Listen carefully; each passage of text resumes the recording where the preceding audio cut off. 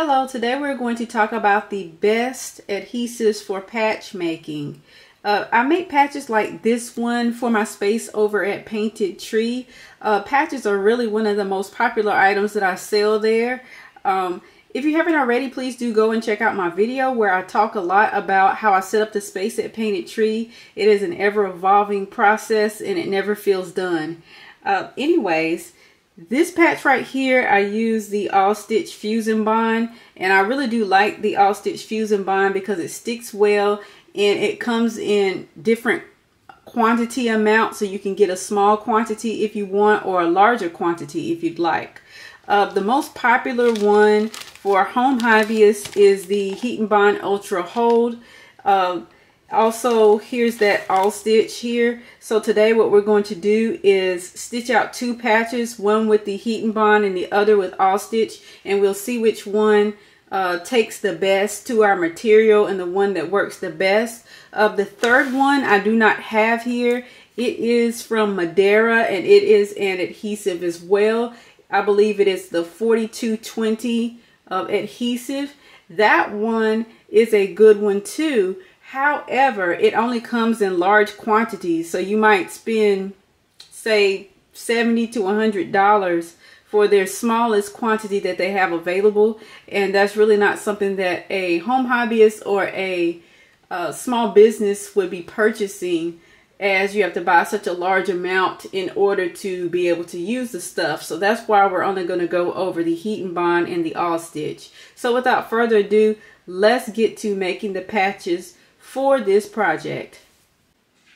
So I've already pre-hooped these hoops with patch twill and medium weight interfacing. All of the supplies that I use can be found in the description box below, but for now I'm just going to speed through this stitch out.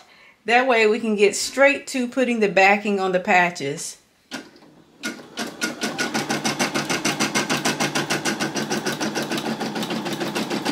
So I've got the two patches here. The first one got messed up a little bit on the embroidery machine when the embroidery machine hoop kind of broke on me.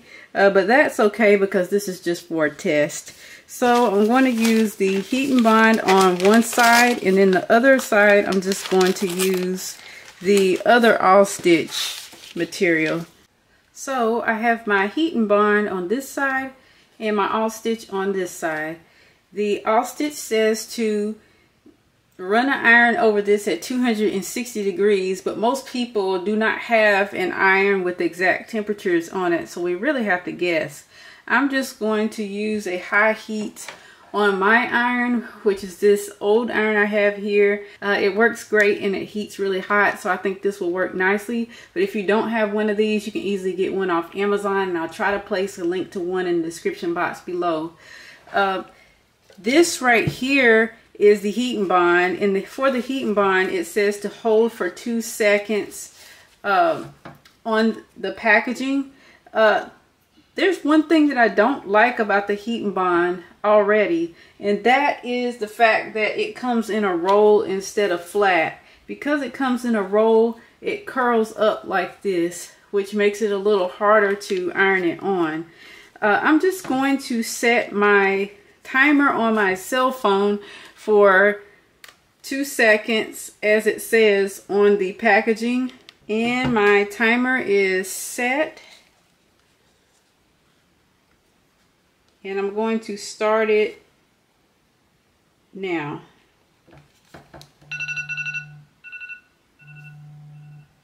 Well, that was quick. I'm just going to get it on this other edge here that didn't get pressed down.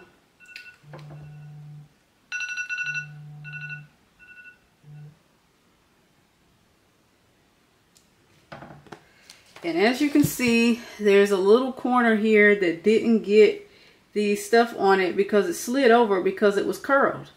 And that is a bit of an issue. It's the way that I got it from the store. So we're just going to leave it like that and let it cool. This one is the All Stitch. It came packed flat on a flat sheet with a piece of cardboard behind it so that it wouldn't get curled up. I'm just going to press it down until it stays on the material.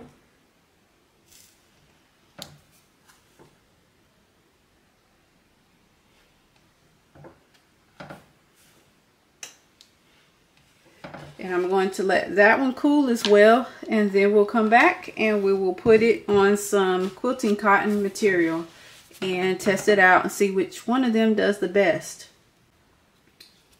These appear to be cooled down enough, so I'm going to go ahead and peel them. This one is the all stitch one. It's a pretty thick layer of glue on here that I can see. Hope you can see that on camera.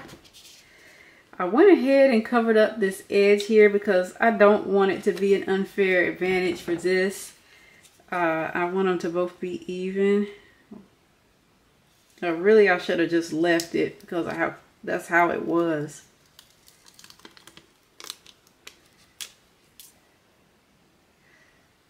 This also has a pretty good layer of backing.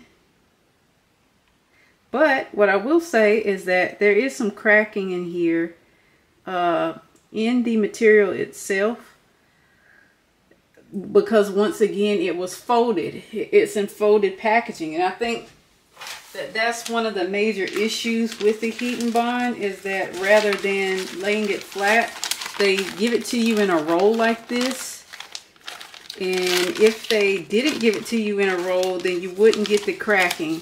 Let's see if you can see this cracking on camera. There's some cracking about right here where it creased because it was rolled up.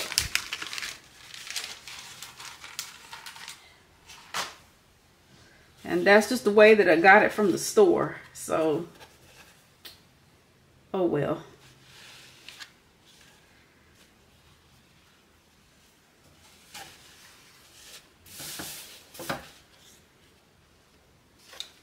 So let's keep them on opposite sides here.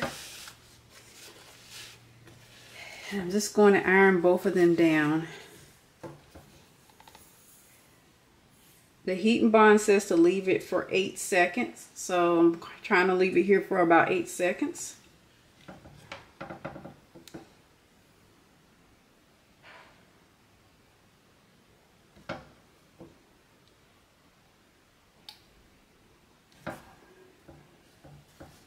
The other one is over here.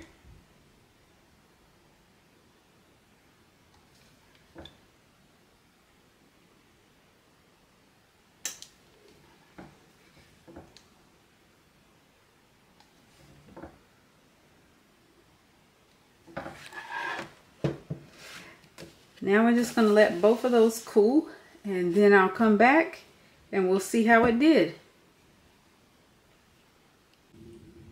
Well, I have given this about an hour to dry, and what I think is that both did an excellent job, but personally I tend to fall towards the All Stitch more so than the Heat and Bond Ultra, because the Heat and Bond Ultra, let's see if you can see this up close, there's a little bit of peeling there at the edges, whereas on the All Stitch there's virtually no peeling from the edges, just a little bit right there. But it stuck down pretty good. And I ironed them on for just about the same amount of time. So there shouldn't be a reason for one to stick less good than the other one. But I think that the reason why the Heat and Bond doesn't stick as well is because it comes in a roll instead of being laid flat. And when the Heat and Bond is rolled up, it tends to stick to itself and melt in some places, and actually has some cracking where some of the glue actually comes off, so you don't get full coverage. And I think that's one of the main issues with the Heat and Bond versus using the All Stitch, which comes flat, so you don't have that problem. And also the All Stitch seems to be a little bit thicker of a glue than the Heat and Bond Ultra. But please do let me know your thoughts about this in the comment section below. And if you haven't already, hit that subscribe button and hit the notification bell to receive updates. I really do hope that you enjoyed this discussion, and I'll see you on the next one.